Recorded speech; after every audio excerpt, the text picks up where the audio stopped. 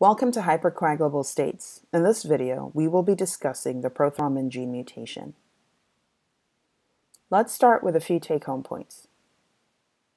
Prothrombin is the precursor to thrombin.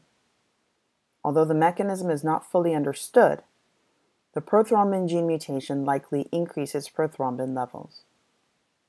Heterozygotes have 3 to 4 times increased venous thromboembolism risk.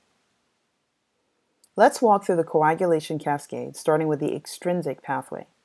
Endothelial injury exposes tissue factor, which combines with factor 7 to become activated factor 7A.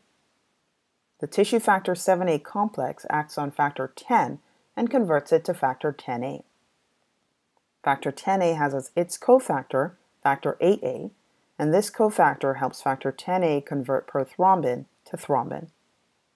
Thrombin, in turn, is generated through the intrinsic pathway, starting with coagulation factor 12, which activates factor 11, which in turn activates factor 9A, and 9A works with its cofactor 8A to activate 10 to 10A. There is also crosstalk between the pathways, and the tissue factor 7A complex also activates factor 9A. With both the extrinsic and intrinsic pathways generating thrombin, thrombin is able to convert fibrinogen to fibrin. Fibrin monomers polymerize, and through the action of factor 13, fibrin polymers are cross-linked. In a positive feedback loop, thrombin activates factor 11A, factor 8A, factor 5A, and factor 13A. Now, coming back to thrombin, we recall that in order to get thrombin, we start with prothrombin. Although the mechanism of action is not known, it is felt that the prothrombin gene mutation is an activating mutation of prothrombin that causes increased prothrombin activity, leading in turn to increased thrombin generation and therefore increased thrombosis risk.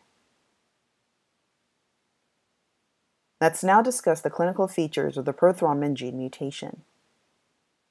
The most common prothrombin gene mutation results from a substitution of adenine for guanine at position 20210 in a non-coding region of the gene. Most individuals with the G20210A mutation are heterozygous, with a 3 to 4-fold increased thrombosis risk when compared with the general population. Homozygotes are known to be higher risk, but the relative risk is not well quantified. Clinical presentations of the prothrombin gene mutation include venous thromboembolism, manifested as deep vein thrombosis and/or pulmonary embolism. Patients also present with cerebral vein thrombosis and mesenteric, portal, or hepatic vein thrombosis. In summary, prothrombin is the precursor protein to thrombin. Although the mechanism of action is not understood, the prothrombin gene mutation likely increases prothrombin levels.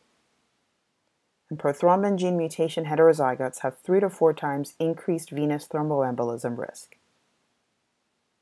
This ends the video on hypercoagulable states, the prothrombin gene mutation.